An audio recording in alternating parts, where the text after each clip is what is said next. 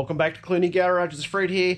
As I mentioned in the previous episode, we're doing the suspension on the VP Commodore race car. Have a go at this thing here. It's starting to look the business.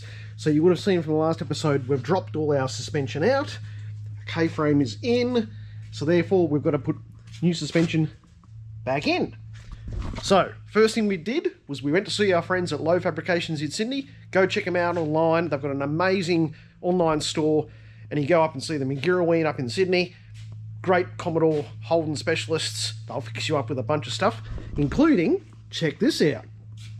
So they will do fully powder coated front and rear sway bars. So we just pick them up.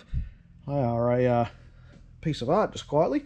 And in the kit comes the following. You get your polyurethane bushing kit, 27mm for the front, 22mm for the rear. That all comes in the kit. You get your, obviously your sway bar linkage kits, all nolethane. And that's going to be good fun. There's quite a few pieces in there that'll keep me entertained for hours. Lucky I've got one that I can cross-reference. You will get rear sway bar shackles, but you have to reuse your ones from your existing car. So we're just going to clean those up and get them painted before we put them on. And you do have to reuse either your own fixtures for the sway bars. We went and bought some new ones, so everything's nice and pretty. That's the sway bar situation. Let's take you on to our power steering upgrade.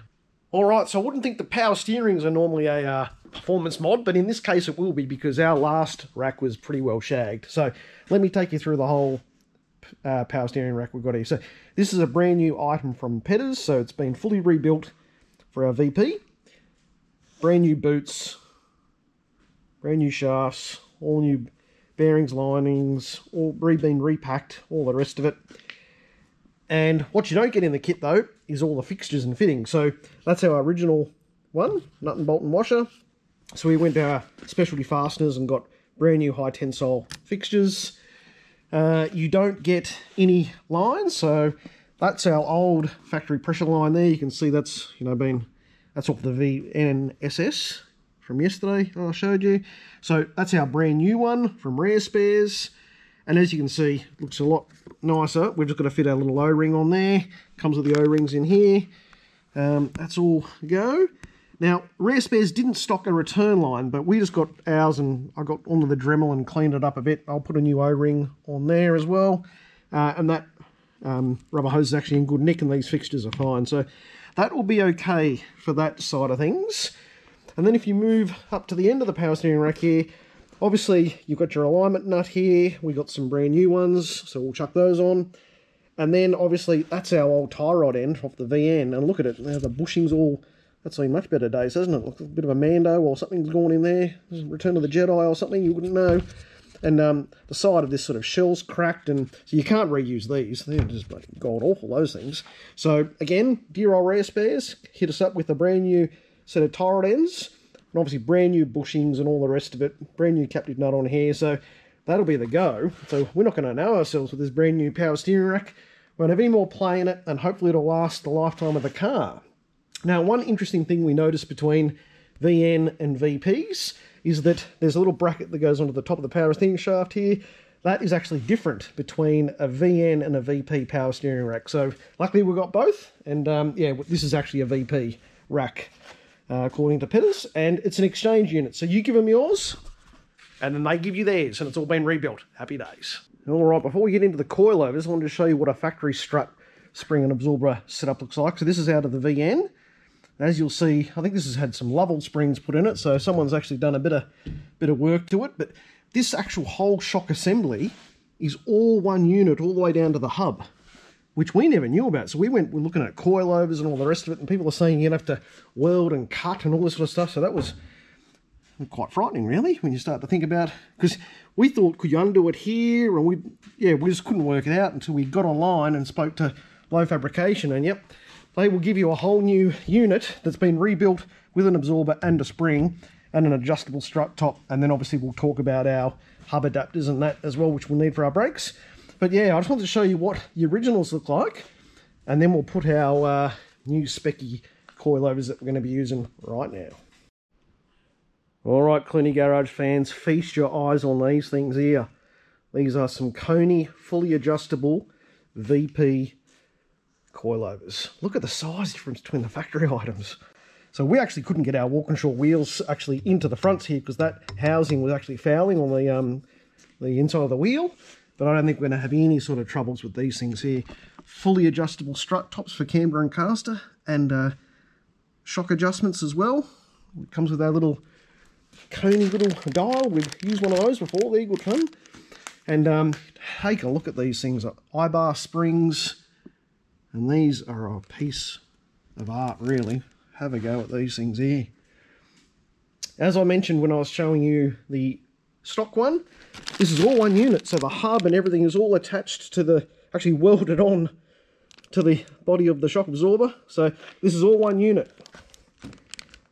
So very, very interesting. And then on to our stub axle, which we'll talk about in a second. And yep, obviously this will fix up our power steering, which I've just been showing you with our tie rod. But that's them. They are cool, and they're pretty lightweight too compared to the, you know, I'm using that's one arm. I could not do that with the stock ones. So they're very special indeed. And the main thing is just having an adjustable camber top up there so we can really dial in up to 4 degrees negative in the front, which is what we want, because we want this thing to go around corners very, very fast. So that is going to be a big help. All right, now let's get on to my favourite topic, VT hub adapters, so we can fit some big brakes. All right, Koni Garage fans, another reveal coming. Oh my God, look at these. These are some beautiful custom VT hub adapters, so we can fit some big brakes. These are a full floating hub compared to the ones you get on onto the standard VP with the brake caliper acting as the hub as well, so that's good fun. But as you can see, these are very well made. Again, from Low Fabrications, huge shout out to Chubby and the boys. They've done a great job here. So the kit includes 2 front adapters, 2 seals. Your seal obviously goes onto the base of your stub axle like that. Then you put your 2 wheel bearings in, hub adapter goes on, and then obviously you tie it off with your crown nut and split pin. You actually get your Timken bearings. They come in the kit, and obviously come in different size, big one at the back, small one at the front. We'll grease all them up and put them in. And then to tie it all off, you've got your little end caps there, and obviously your split pin to go through your crown nut. So that'll be good fun. Get those in, and then we can actually start to fit our Walkinshaw wheels back on. And then obviously you can see some beautiful mounting holes here for some Harrop brakes. Oh my God. It's really starting to come alive, this car. Kinsey, do you like the new suspension? Good girl. Not much of a fan, but she knows it's all for a good cause. And for Fred Jr., this will be super safe with some big brakes, and obviously so we can fit our beautiful wheels on and start hitting the track. So I've just done a bit of a mock fit up here of our power steering rack. As you can see, that's all in, mounted up. Now here's the top of our struts. You can see got all this adjustment, which would be fantastic to go negative camber and do all that sort of good stuff. And there it is there. That's looking beautiful, isn't it? So that's our beautiful assembly.